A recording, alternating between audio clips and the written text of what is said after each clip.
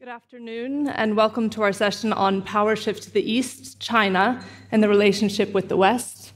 My name is Wrenn Yennie Lindgren, and I am a senior research fellow at NUPI, and I will be moderating this session, which engages with some of the most debated themes of our time today, namely the role of China in international order, how power is shifting to the East, and what this means for the West.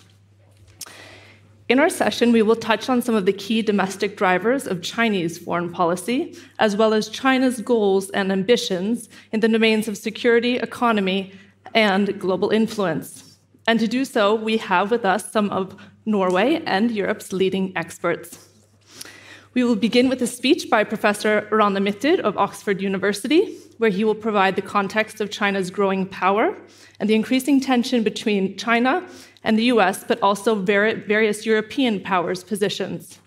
We will then have a follow-up conversation with good colleagues Inge Bekkevold of the Institute of Defense Studies and Ilaria Carrozza of PRIO, and we will have an exchange of views towards the end of the session. I would like to remind you that you, as the audience members, have the ability to ask questions throughout this session through the QR code on your invitation, so we'd like to engage with those as well. But let's get started. Our first speaker, Rana Mitter, is a professor of history and politics of modern China at Oxford University. He is the author of several books, including Forgotten Ally, China's War, #2 in 2013, which was actually the book of the year in the Financial Times and The Economist. And he is a committed regular on China and media platforms around the world, including the World Economic Forum in Davos. And Rana will be transitioning this year to a role at Harvard University's Kennedy School as the ST Lee Chair on US-China relations. So with that, Rana, I would like to welcome you to the stage.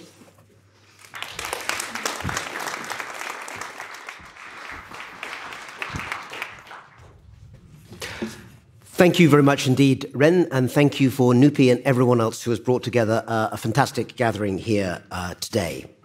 What I'd like to do is to essentially, just making sure that I'm timing myself here, that I am giving a few introductory comments that then I know will lead what I think Professor Acharya would call a multipolar conversation across the stage on the always fascinating and very relevant subject of China and its place in the world today. And what I'd like to do is to really just give 4 or 5 points.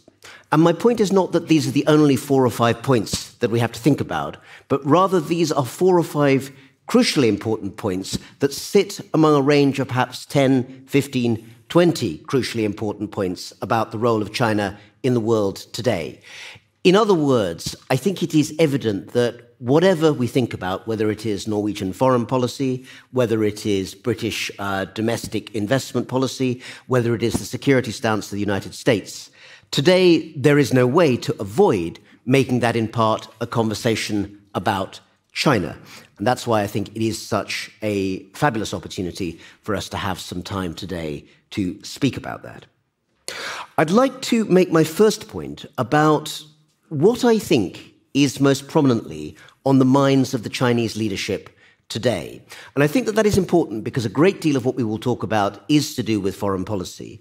But I will make my first clear statement, very happy to have it debated, argued, contradicted by our panel, is that right now, I think that the major focus in China is domestic. And I think it is about the economy. Because China reversed its COVID regulations so quickly, so unexpectedly, and I think most medical analysts would suggest actually under the spread of the Omicron variant, which clearly was spreading much faster in China than had been realized, because it happened so quickly and so completely, we sometimes forget that it was actually only 4 months ago that that took place, a very short time in the history of the global pandemic. The effects, though, of that particular set of COVID-related blows to the Chinese economy remain very significant. In areas such as retail, in areas such as the housing sector, there was a great deal of damage in terms of the growth in the Chinese economy. And the fact that this year the 2 meetings that's known, the National People's Congress and the related Consultative Congress, have put an economic growth target of 5% on China's economy for the year is an indication, in a sense, of how far it had fallen, because 5% is a lot to grow any economy, particularly the second biggest economy in the world. But they will have calculated that that is plausible on the grounds of how far it had fallen. And I think if we look at the way in which one of the most pressing issues in China at the moment is going, it shows, I think, the way in which China's leaders and the wider combination of the public and private sector, all of it overseen by the party, is thinking about these issues, is that the answer keeps coming back to technology. If you look at one of the most fervently discussed and debated areas at that party congress that I mentioned just a couple of weeks ago, it was actually the question of artificial intelligence and the way in which artificial intelligence could be used to rework the Chinese labor market. Again, the limits of time mean that I won't go into huge detail, but just to give one very particular example of how that was brought about. One of the questions that has been very, very much at the heart of China's discussion about domestic employment is, first of all, how you create more jobs for young people. Graduate unemployment is now a major issue in China. And also how you spread the gender balance of employment, men and women both. And in this particular case, the argument is being used to some extent that technological change, the capacity to add value by working remotely and using various AI tools from home rather than necessarily in a traditional office, a debate which is going on all around the world, is being given a particular spin in terms of making it potentially more friendly to women workers. This is not, I hasten to add, a statement that this is necessarily an accurate analysis. I think there are quite a lot of flaws in that rather simplistic division. But that having been said, it's very important to note that these debates are now being had. And they're being had because I think one of the major crises that emerged publicly in China in the middle of last year, during the pandemic period, was the realization of how serious China's demographic crisis really is.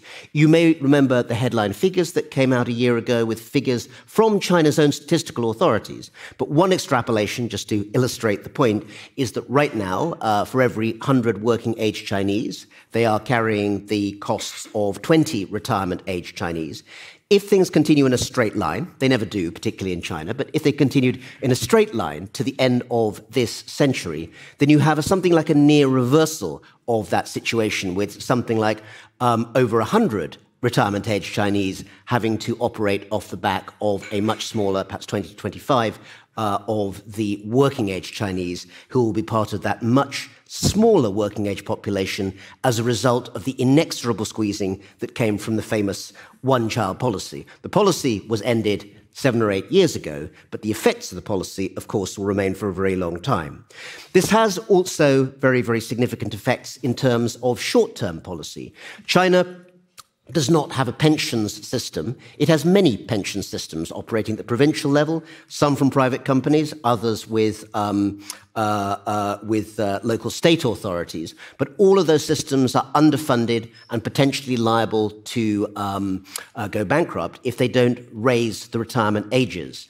Our friend over in France, Mr. Macron, has in the last few days been having quite a few ups and downs, ups as well as downs, on the question of pension ages. All I would say is that you might want to look to China to see how this works out in a society which also, as the COVID protest shows, does know sometimes how to make its views felt when it doesn't like a change in policy. You don't have to have elections to make your views felt. Healthcare will also be an area where I think that China, which has nothing like the healthcare system of Norway or even the United Kingdom, perhaps it's not quite what it was, but nonetheless, there is, I assure you, still a healthcare system paid for by the state in the UK. In China, of course, there is not. Of course, there is a basic provision, but actually a lot of that, again, is to do with a particular type of social insurance and private provision. I think that that is one of the huge areas of concern for Chinese policymakers on everything from the cost and development of pharmaceuticals to the question of how you deal with the costs of elder care. Japan, Taiwan, South Korea, all sorts of other societies in East Asia have had to look at the way in which an older population is going to be looked after. China is now facing that particular issue.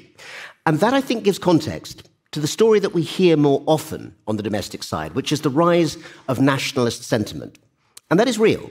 We've heard about the great rejuvenation of China. We've heard Xi Jinping's language in his recent speech, where he talked about the need to overcome the famous century of humiliation, the mid-19th to mid-20th century, when China was repeatedly invaded and occupied by foreign powers, by the British, by the French, by the Japanese. But that nationalism, it should be remembered, sits on top of this domestic situation where the crises are not fatal, in my opinion. They're not apocalyptic, but they are real, and they demand economic growth and stability as an absolute fundamental point for China to be able to reach that goal of moderate prosperity, xiaokang, to use the Chinese phrase, that the party wants to put forward. And I say that because it enables me then to pivot to trying to bring perspective to the question which is of most interest to this audience, which is China's foreign policy, and understanding that domestic situation as the background to how China thinks about these issues. So let me say a brief word, perhaps a minute or so on each, on 3 points, which I think do speak to some of the major foreign policy directions and turns that China is undertaking now and will take for quite some years to come. The first is, in a sense, picking up on what Amitabh Acharya said, which is the growth of Chinese influence in its own backyard, a very big backyard, the Asia-Pacific region. I'm not using the term Indo-Pacific here because India, I think, is in a different category. But in terms of Southeast Asia, the growth of RCEP, the growth of ASEAN, the growth of APEC, a whole variety of organizations, almost all of them focused through economics, have become the framework through which a great deal of China's influence operates. And when that influence, a term which often is imbued with a malign intent, but in this sense I'm using it very literally in terms of being able to operate through the tools of the economy, technology comes back again. Larger and larger numbers of countries in that growing economic region are using Chinese technology in 5G. They're using it in terms of artificial intelligence, we've mentioned, in terms of fintech. In other words, the growth of Chinese norms in terms of technological and economic bases for the next phase of growth in the economy are becoming more and more notable. And I'd look, for instance, at the Bay Area project. In other words, the attempt to make I think at the moment possibly successful attempt, to make the Shenzhen tech hub in southern China and the Hong Kong financial markets with deep pools of capital, a motor through which there will not only be the growth of South China as a major economic hub. Average per capita GDP for that part of China, not all of China, but that part of China is about $23,000 a year. It's not Norway, but it is Spain, it is Portugal. That's spreading out essentially within a 2-hour connectivity connection to large parts of Southeast Asia, particularly with some of those light rail projects sponsored by the Belt and Road Initiative. That is part of the shape of what China intends for the next 5, 10, 20 years and beyond. In doing that, they will have conversations with Europe. I deliberately haven't really mentioned the United States much. I think we will in the conversation. But I wanted to use this occasion to focus on the European side, because I think there is still a hope in parts of Beijing that some aspects of European economic and political policy may make it more possible to separate off the European conversation, particularly if there is a president of the United States, not now, but in the mid-2020s, who is less amenable to conversation with Europe about common issues either in Europe or in the Asia-Pacific region beyond. And I think China is laying the ground at the moment to try and have those conversations with a variety of actors who it feels are more sympathetic. The conversations with Germany in particular, I think, are important in that area. And let me also add that, of course, here in Norway, you'll be very aware, and I know that Wrenn, who is here in the front, has written extensively on the question of Arctic policy and China's role as an observer at the Arctic Council. All I'll say on that is that policy writing in China on the question of how climate change and its effect on the Arctic region might change China's security and economic opportunities is certainly a small but very fast-growing area of interest and one of particular interest to Nordic nations. Let me end with the final thought, which is that overall, I can see a scenario, and I've put it before you, in which there is an argument that China's continued steady economic growth post-COVID is likely to be the primary task of the Chinese Communist Party and its leadership. But there is a game changer, and I would say that game changer is Taiwan. if the question of Taiwan goes in a direction where various sides are able to have some sort of dialogue with each other, and I'd note that former Taiwan leader Ma Ying-jeou is now scheduled to go on a personal and private visit, as it's billed, to the Chinese mainland, but I think there's no doubt that that's being seen as a gesture that's trying to create some secondary channels of dialogue that currently don't exist between the island and the mainland. We'll see what comes of that. And those are important, I think. They need to be pursued, even if one has to acknowledge that both sides will have things to say, including the Taiwan side very, very strongly, I think. Because the question of a confrontation doesn't have to be a war, it could be something like a naval blockade in the Taiwan Straits, could have a very, very damaging effect on everything from the stability and security of the Western Pacific to the security of shipping lanes, and of course the question of everything from the supply of semiconductor chips from Taiwan's factories to the wider question of how other actors in the region, particularly Japan, choose to define their own security in terms of the relationship with the United States and their current competition with China. Nothing has, as Amitabh pointed out in a sense, nothing has yet happened on the question of Taiwan that is not reversible, but it does flag up the importance of making sure that there is calm and stability around the Taiwan issue as a game changer. Because with that, I would say, and this is my final thought on this, that almost all the other issues in the Asia-Pacific region can and should be discussed and negotiated to bring about a stable solution.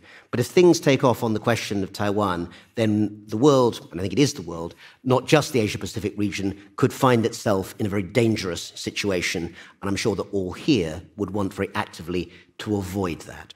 So with those thoughts and comments, I hope we can move over to a panel discussion and look forward to picking up those and other points. Thank you all very much.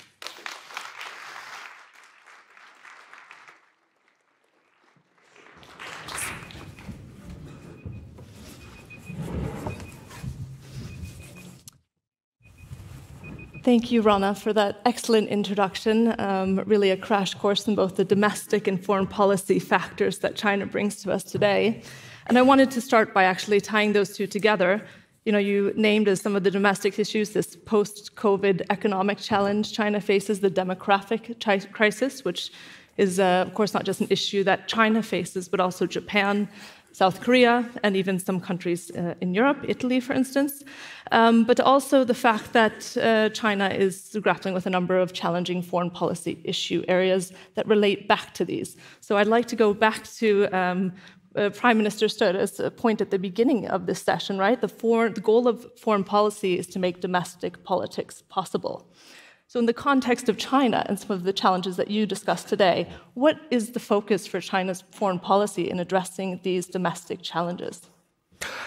It's a really good question, Wrenn. I would say that overall, I think the primary goal of China is to find a foreign policy that will enable it to stabilize not only the specific questions of economic growth and of solving graduate unemployment that exist in China, but the wider goal of making sure that China's Communist Party is not challenged by any internal grouping whatsoever. We know that essentially the already very limited space that existed for civil society and protest in the mainland of China, there was some limited space for that in the early 2000s. That has almost all been eliminated in the last 10 years or so. It's very difficult to start up any kind of grassroots organization, even on issues that aren't necessarily dissident, such as environmental concern. So there's a lot of top-down control of those areas.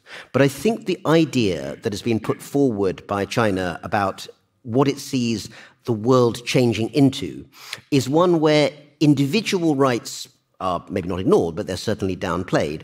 But collective economic well-being and flourishing is regarded as a good in itself. Sometimes they even talk about that as being the first human right, and obviously get plenty of pushback from the liberal world, but they have used the phrasing. So I think that idea of embedding China in an economic system where, let's be really frank, much of the rest of that world is much more dependent on China, for instance, on the maintenance of technological systems and their upgrading. But also, from China's point of view, it's much better to have a stable global economic system from which China is able to grow its economy even further, rather than a situation of conflict. I think it's still very unlikely, with Taiwan aside, we could talk about that, but China would find itself in the position of Russia of actually actively pushing an invasion or occupation of another country, breaking that territorial sovereignty, because it doesn't suit the overall project. Thank you for that response, and it's a good segue into my second question, which actually deals with the issue of the war in Ukraine. And of course, China's position here is crucial and much discussed, and we know that yesterday Xi and President Putin met in Moscow to discuss China's peace plan for Moscow. An outcome of that, we just learned, is that President Xi has now invited Putin also to come visit China. At the same time, Japanese Prime Minister Fumio Kishida has now made a surprise visit to Ukraine, one of the first Japanese leaders in the Second World War period to visit a war-struck country, to show his unresolving and Japan's unresolving support for Ukraine. So we see a significant dynamic here on a geopolitical level. I'm wondering if you could explain some of the positions of China when it comes to the war of Ukraine and what you see this summit meaning for the future planning. Absolutely. I think there are two or three strands coming together in what I think in Beijing is probably quite a, maybe not rapidly changing, but evolving attitude towards the Russian invasion of Ukraine, the Ukraine crisis, broadly speaking. I would say that, first of all, I think probably the expectation, as many others, was that the war would be over quite quickly last year. And so China essentially held back in commenting on it too much. But now that it's clear it's going to go on, at least in some form, for quite some time to come, I think China's trying to do two things. First of all, I think it has become quite keen on the idea of China as an international peacemaker. And this treaty signed, or rather the resumption of diplomatic relations that was announced between Iran and Saudi Arabia a few weeks ago, which China had a significant role in, is being portrayed as China being on a roll in terms of being the peacemaker that can go and talk to people who the United States cannot. Now, the problem is that Ukraine is going to be much more intractable than this particular Middle Eastern question. And because there is a phone call supposedly set up but not yet actually scheduled or held between President Zelensky and Xi Jinping, it remains to be seen whether or not China can actually address the core issue for the Ukrainians, which is the violation of their sovereignty. China has acknowledged that Ukraine has sovereignty, but they haven't talked about how to square the circle with Putin at all. But they might argue, by having made Putin as comfortable as he clearly is with Xi Jinping, and you've seen their body language. I mean, Wrenn and I look quite comfortable here, but Xi and Putin are basically, sitting there, kind of chewing the fat. That someone like that is in a better position to talk privately to Vladimir Putin and say, you have to do this, you have to do that, or at least has a chance of doing so. But in a sense, it's no lose for China, because if they don't manage to negotiate a peace, well, as China itself keeps saying, nobody really expected that China was going to be the deal maker or the deal breaker. And if they do manage to come up with something, then their image as a country in the world that can get things done will be even stronger. So Xi is probably in quite a helpful position from his point of view. Interesting, and will be very telling to see what happens now with the next summit in China. I'd like to shift gears a bit, still on the foreign policy aspect, but this year marks 10 years since China became an observer of the Arctic Council. It also marks 10 years since President Xi announced the Belt Road Initiative. And this is a colossal undertaking, of course, a global infrastructure project, and this project has also incited a number of alternatives from other Western powers, namely the US, EU, the G7, Japan. And we're at this point now, 10 years on, trying to evaluate what are some of the failures or what are some of the successes of the BRI, and how we can really assess how these other alternatives provide responses or different options for many countries, but I'd say in particular for the countries in Southeast Asia, as Archaya has mentioned today, which have really been the hub and heart of both the Belt Road Initiative, but also Japan's free and open Indo-Pacific and other policies. How do you evaluate the BRI, and where do you see it going in the coming years? Do you see it fading in the background, or do you see it coming back in full force? So there's BRI 1.0 and there's BRI version 2. The 1.0, the one that's existed for the last decade or so, I think actually essentially has a record card which has some successes and some failures. So on the success side, I mean, it depends how you define it, but broadly speaking, if you look at, say, the infrastructure that was built in Ethiopia, a country which has registered until its tragic civil war, and to be fair, I think many things one can blame China for, and people do, but the civil war in Ethiopia is not, I think, directly one of them. But up to that point, it was showing 11% growth rate, and it was a country that had significant infrastructural investment from China in areas like high-speed freight rail, for instance, as well as port and shipping facilities. So Ethiopia perhaps could be counted on the plus side. On the downside in that part of the world, you have the Kenya-Uganda high-speed railway, which essentially has been abandoned halfway through. Closer to home here in Europe, the Montenegro highway has not been, I think, considered a great success. And one of the reasons is that some of those projects that China put money into were actually not invested in by others because they weren't in the end feasible in terms of a return to the investors. And that, I think, is the reason for the turn that I mentioned from version 1 to version 2. Because essentially that first version of BRI was large, pretty opaque, non-transparent loans given by Chinese development banks to institutions in countries or entities in countries to build particular pieces of infrastructure. Many of them, by the way, have 15-year maturities, so we'll know in many cases fairly soon how the scorecard came out. But basically at the online for the China-Africa Friendship Conference in autumn 2020, or December, I think, actually, 2021, held in Dakar, Senegal, Xi Jinping made it clear, using slightly more polite language, that the era of big Chinese loans with a very long return or no return at all was over, and that instead China is now moving much more to encouraging the private sector, which of course is under the aegis of the party. There's no doubt about that whatsoever. But unlike those development loans, has actually much short-term shareholder returns that are being demanded.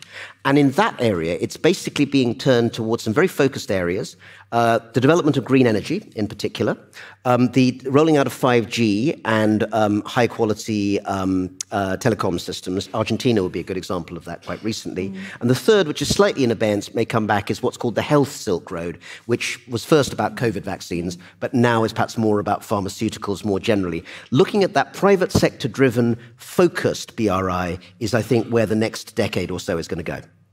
Exciting to follow. Thank you so much, Rana, for your comments. And I would like to now invite our other panel participants to the stage, Ilaria Carrozza and Inge Bekkevold, for their comments. We will start with Ilaria, who is a senior researcher at PRIO, the Peace Research Institute of Oslo. Ilaria's research focuses on Chinese foreign and security policy, digital technology and artificial intelligence, China-Africa relations, and China-US relations, among a number of other related topics. We're very lucky to have you here today. Ilaria, the floor is yours. Cheers, Wrenn, and thank you so much, Rana, for your introductory comments on this huge topic. I would like to pick up on a few things that you mentioned and others mentioned in previous panels too. So looking at the domestic situation in China, I mean, you talked a little bit about the ideological part of it.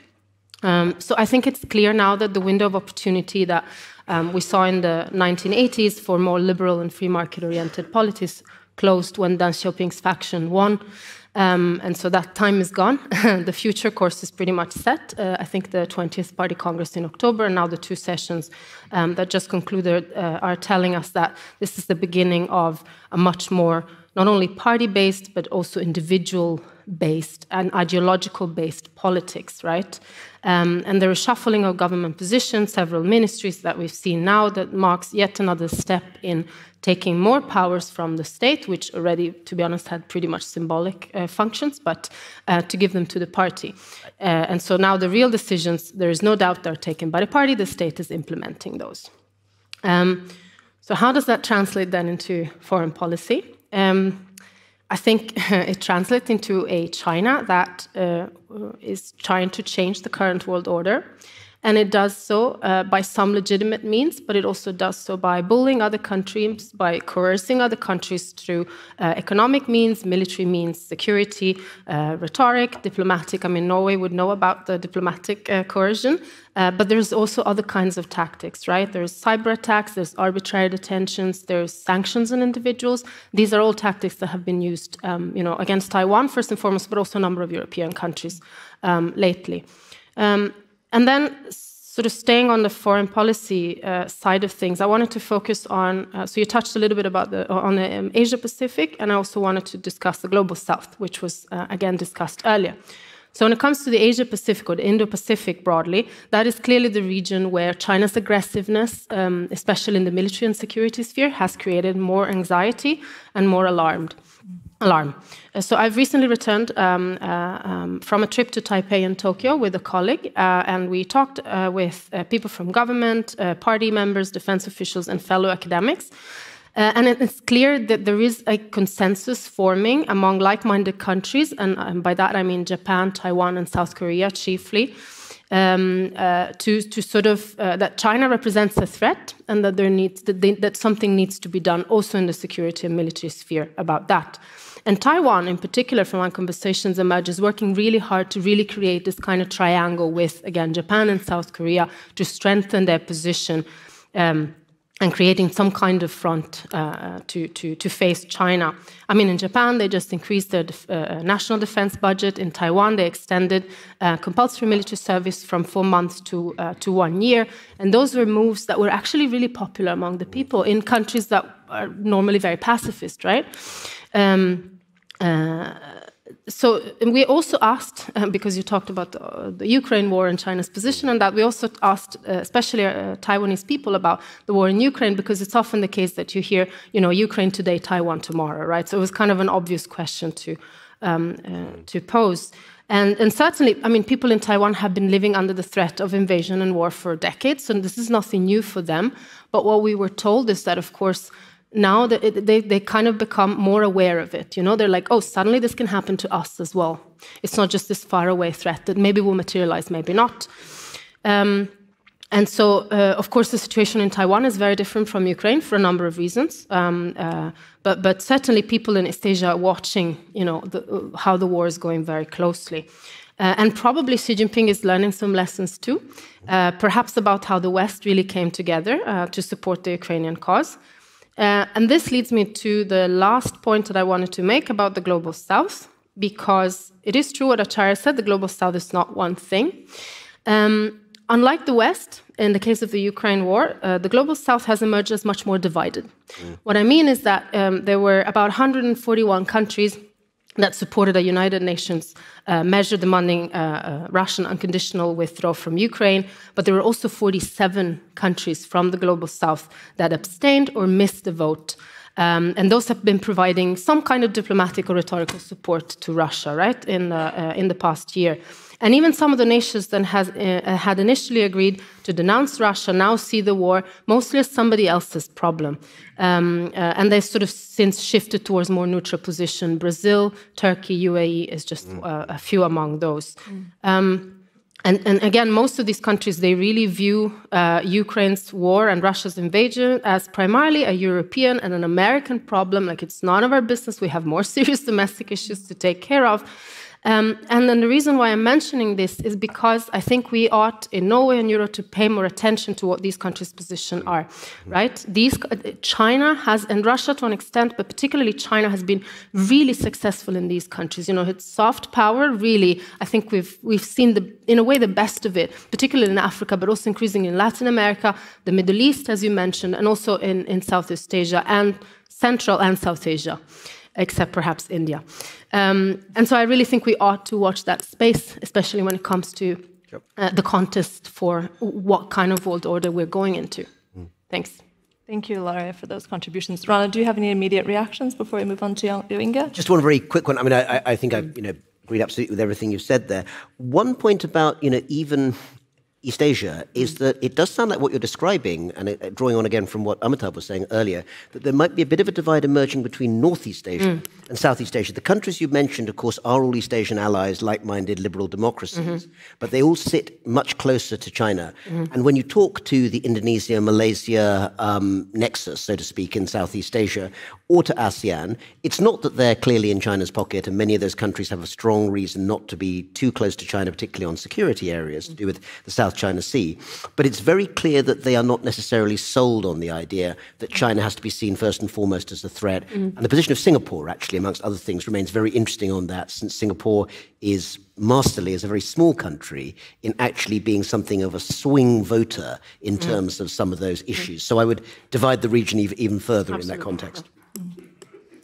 Great, thank you. Next, I would like to turn to Inge Bekkevold, who is a senior advisor at the Institute of Defense Studies here in Oslo. Inge's research focuses on great power relations in Asia, Chinese geopolitics, China-India relations, sea power, grand strategy, and strategic thinking, and that's just to name a few things. Inge, the floor is yours. Thank you, Wrenn. It's a great honor to be here. I'll make 5 points, so that means 1 minute each point. It means I will speak in headlines, but I'm happy to elaborate a little bit later on. My concerns, sort of, where are we? Early this morning, it was asked whether the best reference is 1914 or 1939. I make another suggestion. I think we are. History never repeats itself, but history is useful to make comparisons, to see similarities and differences. And I think the best reference to understand where we are now is 1951. And by saying 1951, I mean that we are 1 year into the war in Ukraine. And in 1951, the world was 1 year into the war in Korea. So we should think about the war in Ukraine as something similar as the war in Korea. The Korean War from 1950 to 1953 consolidated the Cold War as a global phenomenon with two great powers in a very intense rivalry. And this is where we are at today, not between the US and Russia, but between the US and China. So China has been growing. The US and China are the main things these two countries are thinking about is the rivalry with their counterpart. And this dominates their foreign policy thinking. And in such a world order with two great powers, a bipolar order, anything these two countries are doing cuts across, it influences the military, security, economics, research, cooperation. It's all encompassing. So I think for me that's the best reference. My second point concerns how this informs Norway's foreign policy, because I think for Norway the three main sort of issues forming Norway's foreign policy, it's the United Nations, it's who's our main security guarantor, the United States, and it's our main security challenge, which is Russia. So when you have two great powers in a rivalry, that means less room for maneuver, less room for the United States, and less room for maneuver for Norway. So the United States will be less influential, and which is, for Norway, we like to look upon the United Nations as kind of our first line of defense, and this will be more challenging for Norway going forward. And when it comes to the United States, they are focused elsewhere. The US will never leave Europe. Europe is too important for the United States, but the United States in the future will give less priority to Europe. Not leave, but less priority. Last October, the Biden administration came out with the first national security strategy, and they clearly said security challenge number 1 for the United States is China, and number 2 is Russia. And they issued that security paper while there is a war going on in Europe. So the US will pivot more to Asia. Russia, our main security challenge, they are supported by the other great power, China. So this is a new reality. And again, these are the headlines, but this is the reality that, above all, will inform Norway's foreign policy. My third point is on China-Russia. Xi Jinping is currently in Moscow. And I think it's very important to understand that the main driver of this relationship, it's geopolitics. It's not Xi Jinping and Putin being best friends. It's not about identity. It's not about economic relations. It's all about geopolitics. Both China and Russia see the importance of working together by having a close, cordial relationship. These two countries both can have the strategic rear to each other safe. China can focus on standing up to the United States in the naval rivalry in East Asia, and Russia can channel its resources standing up to NATO in Europe. So it's geopolitics, and this makes it more, so the foundation is stronger. If the relationship was only based on Xi and Putin being best friends, it would be less stable. With geopolitics as the basics of this relationship, it means it's actually more and more stable for these two countries. But also, I totally agree with what Ivan Neumann said this morning. Russia is becoming the junior partner. So the main question, actually, when we come out of the war in Ukraine is how weakened and how dependent will Russia be on China? My next main point concerns China's peace proposal on Ukraine. It was not a peace plan. It's not detailed enough to be that, but it was a peace proposition. I would like to make 3 points concerning the peace plan, because I think this is best viewed not as a peace plan per se for Ukraine, but this again is best viewed as one piece in the larger quest between the US and China for global leadership. So by forwarding this peace proposition, China, I totally agree with what Rana said, that this is a message to the wider world that China tries to position itself as a peacemaking country, and they are actually contributing in some respect to that. We should not totally neglect that China is actually doing some important work in terms of peace. But this is one message, and we should also look at the peace proposition as China's attempt to reset its relationship with Europe, because Beijing knows that China's support to Russia during the last year has harmed China's relationship with Europe. So this is an effort to reset its relationship with Europe. And thirdly, the peace proposition, the last point in the peace proposition clearly states that China wants a position in reconstructing Ukraine. I think that is also very important. My last point, fifth and last point, is actually one of the things that in particular the United States is looking at is whether China will start supporting Russia with arms. And then I'm not talking about perhaps that you will find some parts, Chinese parts in drones, or that China may share some satellite images and intelligence with Russia. I'm talking about substantial arms support. If that happens, it will be a game changer. And that goes back also to Rana's point, because your point was that China's number one priority is the economy. And if that's the case, it wouldn't make sense for China to start supporting Russia with arms. If it does, it will be a game changer. It means that the United States and Europe will have to respond with sanctions. And then we are looking at the world economy, which will be extremely different from the one we have experienced over the last 3 decades. Thank you. Thank you, Inge, for your comments. Rana, it sounds like you actually have a lot of coinciding points, but if you have any immediate comments before we break into the broader panel's discussion. One very brief one, and again, Inge made fantastic points, and I think I've agreed with pretty much every one of them.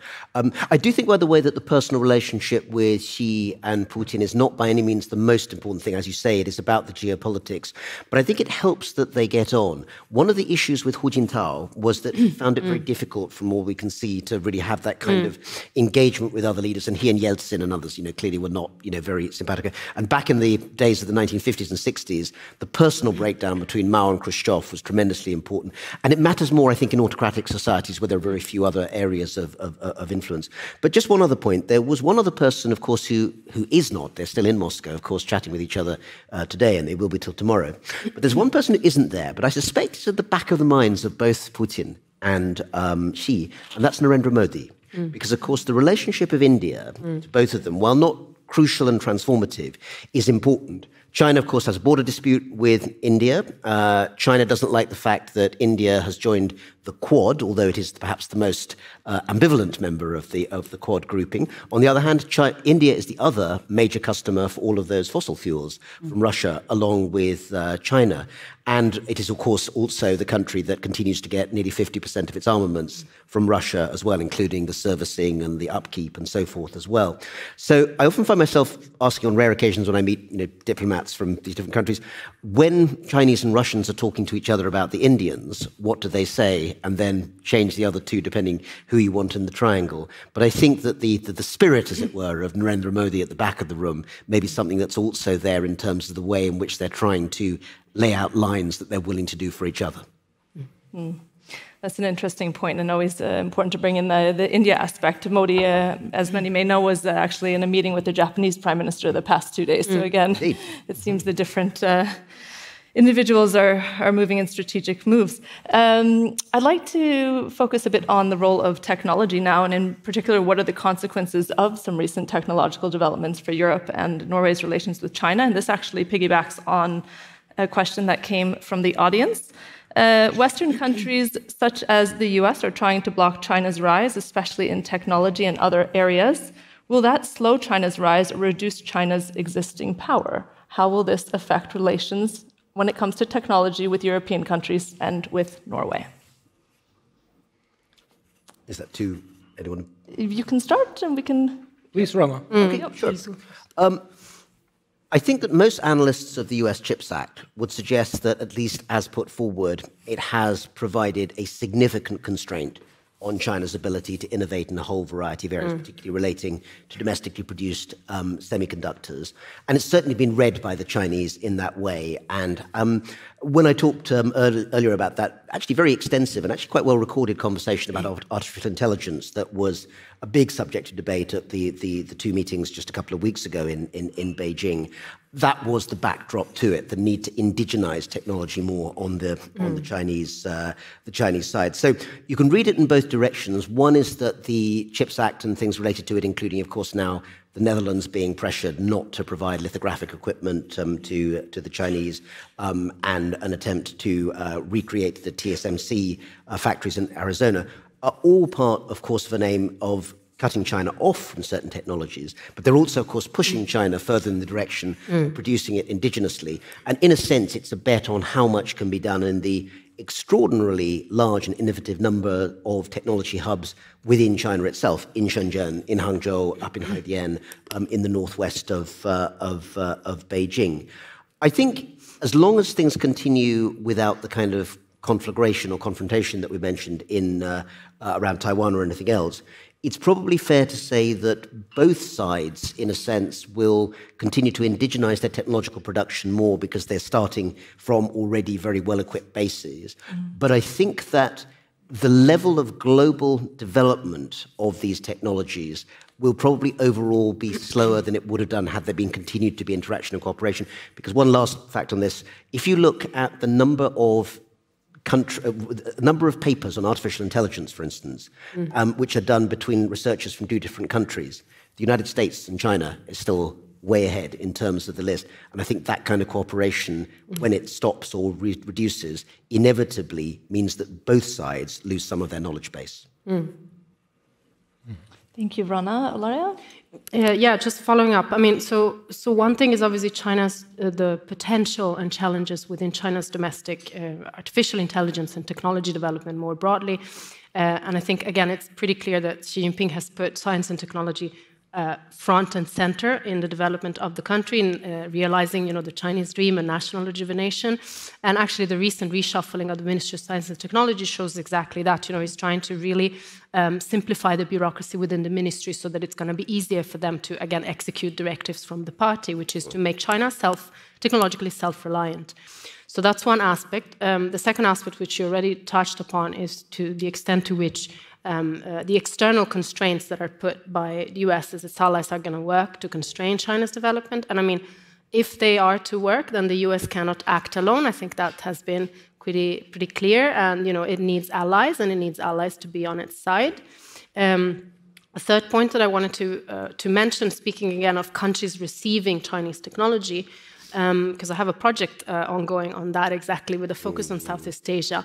And I mean, I think we tend to forget how those countries, they want Chinese technology. It's not that China is going and, just exporting their technology, whatever they want, because they want to do it. Like, they are mostly demanded driven, right? These, I'm focusing on Malaysia, Philippines, Indonesia. Those countries really want Chinese technology. But importantly, they don't just want Chinese technology. They also import technology from the US, they import technology from some European countries. So, we're not really in a kind of block situation where they either get technology from one or the other. And also, importantly, when they're importing technology, they're importing also norms, they're importing rules, they're importing practices, but they're also making their own. I mean, these countries have their own agencies, they have their own regulators, they have their own ways of dealing with technology. So I think the picture there when it comes to the technological battle, so to speak, is really much more nuanced than what it seems. Yeah. Excellent. Inge? Yeah, on technology, I mean, this is one of the sectors where we see decoupling already taking place, right? And the US is ahead of China. So that means that China has more to lose decoupling. But having said that, I think China has been aware of this possibility for a number of years. So China has really put a lot of resources and money into building very competent research environments in China on new technologies. So if we look at the sort of number of companies, private companies, state-supported companies, state-owned companies doing research, for instance, on artificial intelligence, US companies are mainly leading, but Chinese companies are doing pretty well. Could I ask one note on the Nordic question, actually? I don't know if Inge wants to come back. And I'm going to say something possibly naive here in front of this audience. It seems to me that two of your neighbors, in the shape of Sweden, which is home to Ericsson, and Finland, in the shape of Nokia, have particular debates and issues around proprietary technology to do with 5G and beyond that maybe are not as central to Norway's proposition. But am I wrong in thinking that? Inge, do you have an immediate response? So your question is whether Norway is sort of not in the forefront on new technologies? The question is basically countries which, I mean, in a reverse of the Huawei question, where essentially the use of Huawei is now going to be very restricted in large numbers of global north markets. There are only a very small number of companies around the world that have that kind of 5G production capacity, Nokia, Ericsson, Samsung, maybe. 5G, yeah. Yeah, and two of those happen to be countries in Scandinavia or Finland. Is therefore the question of how the US would regard the sale of that technology, the development of it, is going to be clearly a geopolitical question around technology in the next few years. My sense is that that technological question and the direct question of technology exports and collaboration with China is maybe less immediately urgent in Norway than it might be in those markets. But am I wrong to think that? Well, Huawei and cooperation with all the Nordic countries was a huge topic 2-3 years ago. So all the Nordic countries are leaning with the United States mainly on that issue. So I think if we foresee a decoupling, all the Nordic countries, all NATO members will clearly go with the United States on that issue. I see that the clock is ticking, so I'd like to turn to our last topic of discussion here, and that's about possibilities moving forward for Europe, but especially for Norway. Considering the many points that we've discussed today on domestic factors, also the foreign policy issues at the forefront of China's agenda, where should Norway place its interests? What should be the priorities that we focus on in the coming years when it comes to engaging China? And perhaps, Inge, we can start again with you. Yes, thank you. I think in my sort of opening remarks, I said that we are moving towards a world that is more polarized. I don't think we will ever reach the level of polarization that we had during the Cold War, because the point of departure is so different. But we are moving into a world economy that is more polarized than what we have witnessed the last 3 decades. And so when you have two great powers in a rivalry, it means that secondary states are more sort of compelled to choose side. These are the gravity of bipolarity points in this direction, right? So it means that it will be more difficult for Norway to keep its relationship with China the same way as we had over the last 3 decades. But again, I think we should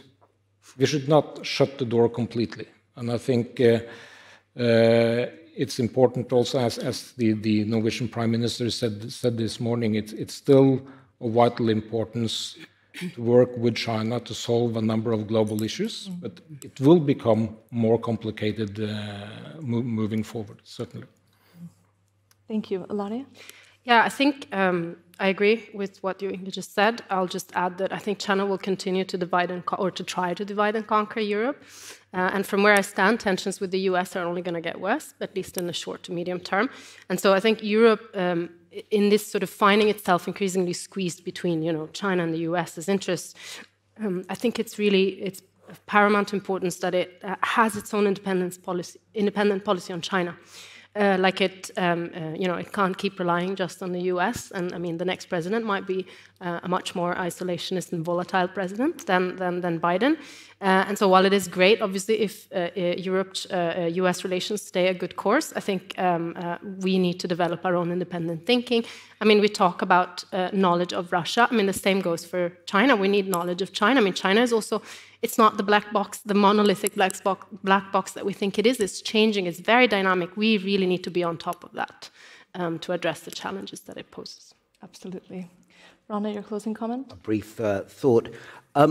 I think that for countries in Europe in particular, there is the opportunity, it's probably quite a narrow window, but it's a real one, of trying to open up that conversation with other global actors to work out a way in which there can be a shared conversation about the place that China is going to have in the world. I think the danger we sometimes have is that we assume that we can say things or do things to China. We will act with China on this, we won't act with China on that. China is the second biggest economy in the world, it's the second biggest military in the world. It has quite a lot of ideas of its own about what it wants to do. And the question about how you actually try and refashion that conversation in directions that China finally recognizes that not everything that maximizes China's interest is necessarily in the world's interest. And that's a difficult conversation to have with a country that is, relatively closed in terms of its discourse and which has only come up in the world in the last 20 or 30 years. That can be done, but it cannot be done only by the United States and the global North. And therefore, countries that, like Norway, I think like the UK and others, that can have that conversation with the wider world and then bring that dialogue to China. But not what China and the world often have, which is two monologues going past each other, but a genuine discussion of the difficult areas. It's a very, very difficult task, but I can't think in the world at the moment of a more important geopolitical task to undertake. Thank you, Rana. Sounds like the consensus is to keep the door open, but to take well-thought-out footsteps and looking towards areas of cooperation and avoiding conflict in the coming years. With that, I would like to close this panel. I would like to also first mention to the audience that we will be taking a short break and start up at 1:55 p.m. Thank you again to the session panelists, and we look forward to seeing you back here shortly.